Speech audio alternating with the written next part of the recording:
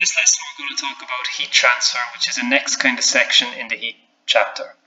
I'd like you to open pages 109 and 110 of your textbook and kind of use them along with this video to make your notes. So you don't need to do anything today except make notes. You don't need to do any questions at the end of it.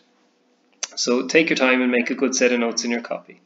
So what is heat transfer all about? Well, heat transfer is basically all about how heat moves. So how does heat go or travel from one place to another? And the first thing you need to know about how heat moves is the direction that heat will always travel. And heat will always travel from something that's hot to something that's cold, or something that has more heat energy to something that has less heat energy. So for example, if you have a cup and that cup has tea in it, which is at 100 degrees Celsius, and you put it on a coaster on the table, which has a temperature of 20 degrees Celsius, the cup of water will lose heat energy and the coaster will gain heat energy. So what will happen is the coaster will heat up and the cup will cool down. But also heat will be given to the air around it, because as the cup of tea cools down, it gives heat to the cooler areas around it. So heat always moves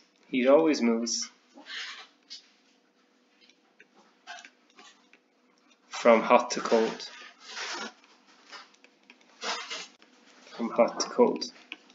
And one of the things you might have heard before is if your body has a temperature of 37 degrees Celsius or whatever, but if you touch a railing outside, a cold railing, this is supposed to be your hand touching the railing, what happens is it feels cold. And the reason it actually feels cold is because your body is losing heat energy.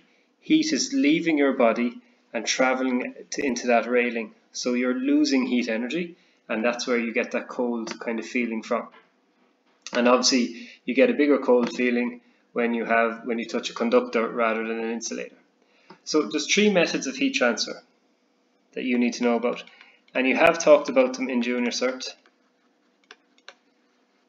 Method one is, why isn't this zooming down? Something's going on here.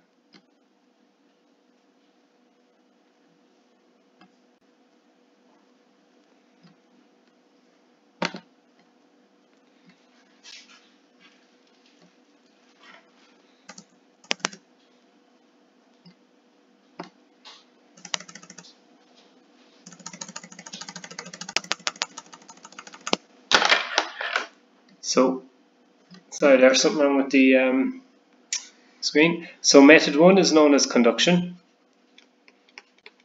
Method two is known as convection. And method three is known as radiation. So these are the three different ways that heat can travel. Now, it's not a case of heat picking which one it uses, it's a case of what heat is traveling from and what heat is traveling into. So conduction is how heat travels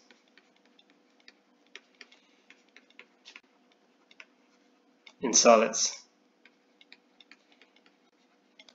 And you imagine you have a solid bar, and you know that the particles in that bar are arranged in nice, neat rows where all the particles are very, very close together. Well, we've mentioned already that unless that bar is at absolute zero, if it's at room temperature or even 0 degrees Celsius, all of these particles are vibrating. They're moving up and down, or moving back and forth in vibration. Now let's say we heat up one end, we put a Bunsen burner to one end of the bar. What's it going to do to these particles here? It's going to make them vibrate faster or more rapidly. Now you can imagine what happens when these particles vibrate more rapidly. Because they're so close to the particle beside it, they're going to hit off the particle beside them. And when they hit off it, they're going to pass along some of their energy and cause this particle to start to vibrate. This particle will then hit off the particle beside it and cause it to vibrate. And so on and so on. So what happens is the kinetic energy of the particles moves from the hotter area, higher heat energy, to the lower area. So heat moves from left to right in that direction. And that's known as conduction. Now obviously that can only happen in solids, because in solids the particles are only arranged this tightly together. You imagine the same thing happened in a gas. Well, here's gas particles all spread out, and I heat up this one and I cause it to vibrate more, and actually as well it would move around the room quicker. is it going to pass on its energy to the other particles as easily or in the same way? Well, no, it won't, because the particles aren't arranged in this kind of way. So that's why conduction only happens in solids. Now, the actual definition that you need to know is on page 109 of your textbook, so you can take down the proper definition. And there's also a demonstration that you've done in Junior Cert, or you should have done in Junior Cert, as to how you can show conduction. So the second method of heat transfer is convection. And this is how heat travels in liquids and gases. Now, what do we know about the particles in liquids and gases compared to the particles in solids? Well, the particles are free to move. Free to move. So obviously it's going to happen, or heat is going to move a little bit differently in liquids and gases. So what happens here is, let's say we have particles and they're in a container, gas particles. Now if we heat up that whole container, before we heat it up, what are those particles doing? Well, they're whizzing around. They're all whizzing around the container, hitting the walls and exerting a pressure on the walls. Now if we heat it up, what do? We give them more energy, so they start hitting the walls much faster. Now you imagine that this wall was kind of malleable, it could move.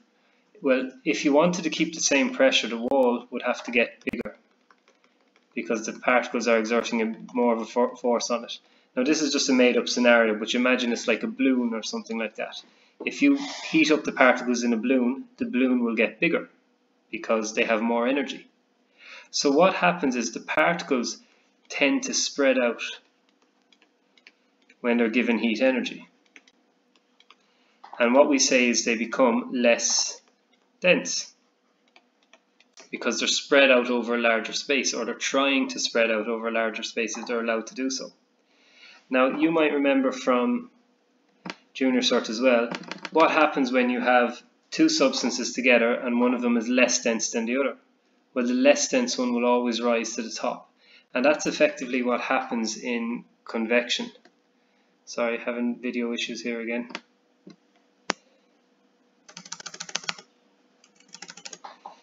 So what happens is, let's say you have a room,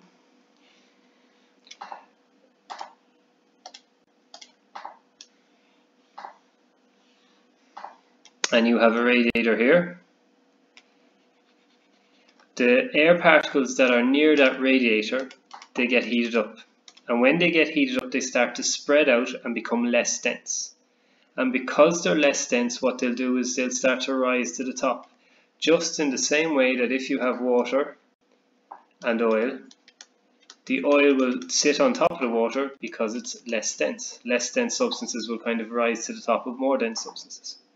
This is known as a convection current. And you've heard the term hot air rises, and it's how hot air balloons work. We heat up the air particles, they all have more energy, they spread out, they become less dense, and the hot air rises to the top. Now if the less dense hot air is rising to the top, obviously the more dense cool air that is at the top of the room starts to sink. More dense, cooler air starts to sink. And what you get is you get this current moving around the room where air is constantly rising to the top, being heated and rising to the top, and the cooler air is falling and sinking to the bottom. And you get this convection current going around the room, and over time, hopefully, the radiator will heat up your whole room. And that's why radiators are at the bottom of a room. They have to be at the bottom because they'll heat the air and cause it to rise. Whereas if you were ever in a hot country, you'll notice that the air conditioning units are usually higher in the room, and that's because they pump in cool air into the room, so the cool air will fall. Whereas if you put them at the bottom of the room, that cool air is falling, but it's not going to spread around the room. The last type of heat transfer method